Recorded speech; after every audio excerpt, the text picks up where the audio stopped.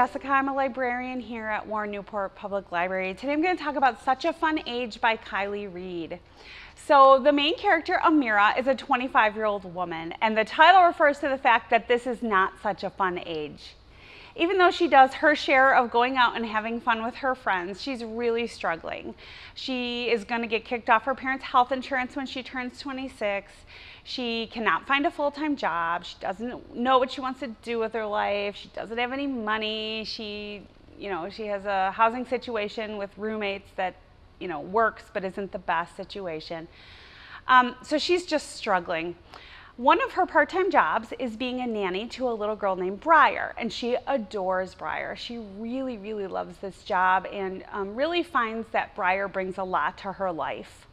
One day, through a series of events, Amira and Briar have to go to the grocery store very, very late at night. And while they're in the middle of the store, they get sort of accosted by a shopper and the store manager.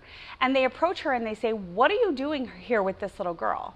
Because you see, Amira's black and Briar's white.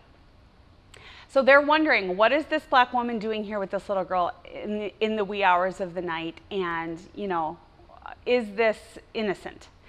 Well, Amira is not only annoyed, but she's defiant, right? She's like, I'm doing my job. I'm perfectly allowed to be here. Like, what is the problem? So, of course, they go through this whole thing where they call the mother and, everything's legitimate. Of course it is. But it leaves Amira unsettled. In the meantime, we have a well-meaning shopper who videotapes the whole encounter.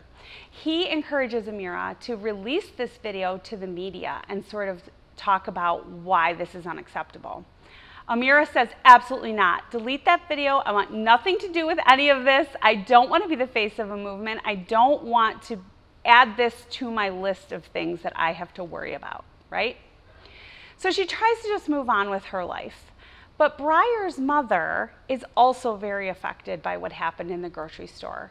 She can't understand why her babysitter would have been treated that way. And she really encourages Amira to go public with the story. Amira is resistant all the way through. So as a second choice, the mother of Briar decides she's going to take Amira under her wing and sort of help her become the adult that she's trying to be. Let's look into education for you. Let's look into jobs for you. And Amira is very resistant to this. She has a mother figure. She doesn't really want another one, and she doesn't really care for Briar's mother very much. There's a lot of good conversations in this book about race, about class, about identity, about parenting. In a lot of ways, Amira is a much better influence in Briar's life than her own mother is. So there's some good conversations that can be had from this book, and it was really thought-provoking. I hope you'll check this out. Such a Fun Age by Kylie Reed.